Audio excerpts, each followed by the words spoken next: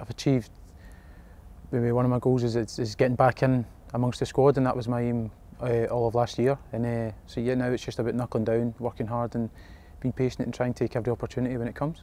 So having done that, what's your next step? I think it's pushing the players that have got the jerseys and pushing them in the team. And to be fair, they're performing well at the moment. And if we, the guys that aren't in the team, can keep pushing the guys that are in the team, and we keep on getting results, then as a team, it's a team game. And the gaffer's touched on that this season quite a lot already. That it's about the team, and as long as the team does well, then yeah, it's good for us going forward.